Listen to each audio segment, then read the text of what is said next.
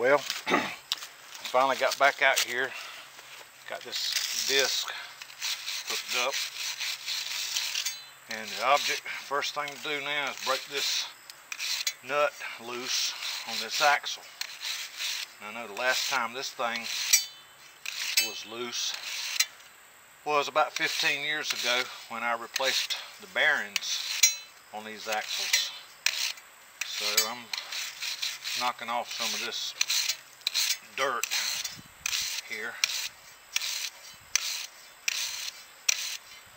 so that I can spray this thing with fine product. You probably already know all about that. That PB Blaster. That's about the best thing I've ever had for getting nuts and bolts that got a little rust on them to come loose. So let's give this a spray here.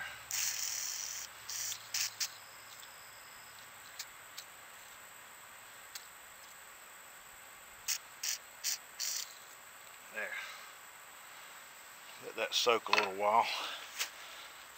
Now, I've got these others over here I want to spray too.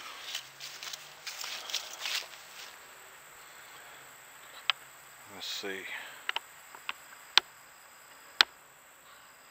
This one down here that I want to get a hold of. Yeah, right in there.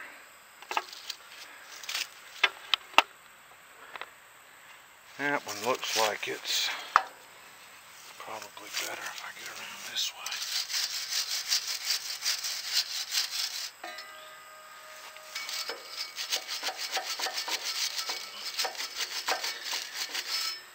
Yeah, I'll give them a little spray. Let's see here.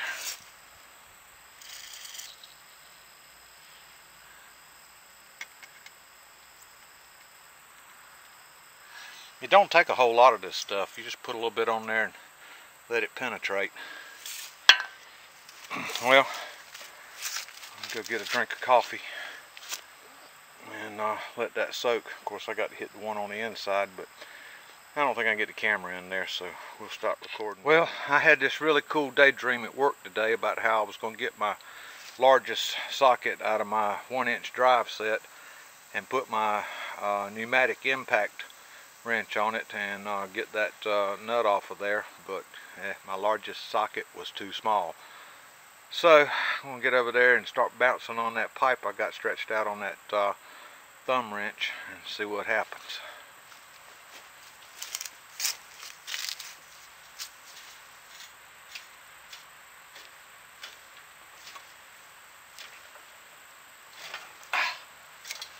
Whoa, that was fun. All right, a bit of movement.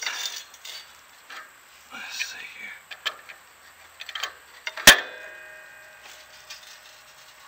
Nope. Try that again.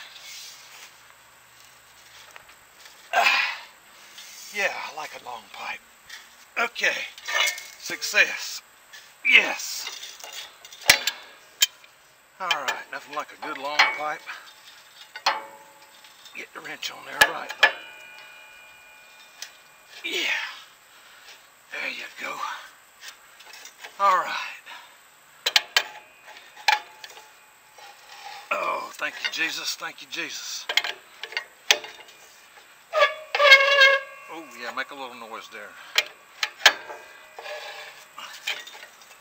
Well, I wish I'd have had a socket that fit it.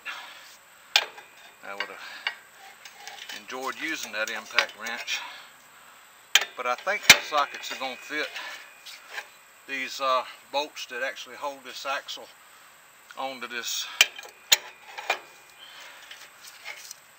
disc. Ooh, that got me a little winded there, but she's loose now. Well, it was a nice daydream, but we got her broke loose. That trick right there, bungee cording a pipe wrench onto that axle. Let's see if I can give you a little better view how that works down there. But that's how I did it 15 years ago by myself, and that's got it loose. Now the next bolts to break loose are these right down here.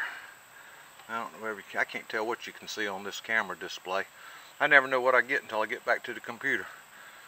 But we'll get the impact wrench and try that. Got to charge up the air compressor. Alright, okay, I bought this impact wrench, and I was a little disappointed that I didn't have a big enough socket to get that axle bolt, so we had to break that off manually. But I'm going to go over here and find out. I sprayed these nuts and bolts about 30 minutes ago. So let's go see what this thing's going to do. I got it set on 230 foot-pounds of torque with 100 psi behind it.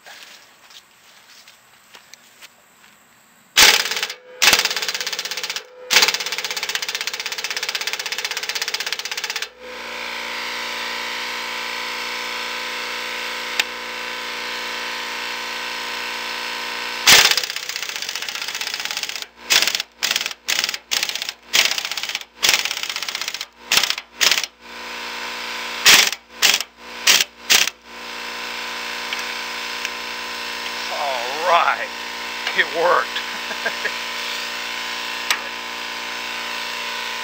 Well, there's a lot of excitement.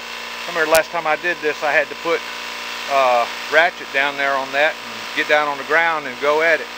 Well, before I go any further, I need to get this disc on the ground, so let me get the hydraulics hooked up to the tractor so I can raise it, unpin it, and lower it and set it down. Oh, this is going to be sweet. I'll have this thing off here real quick. Nothing like a good tool. I think a good tool is nothing more than an investment.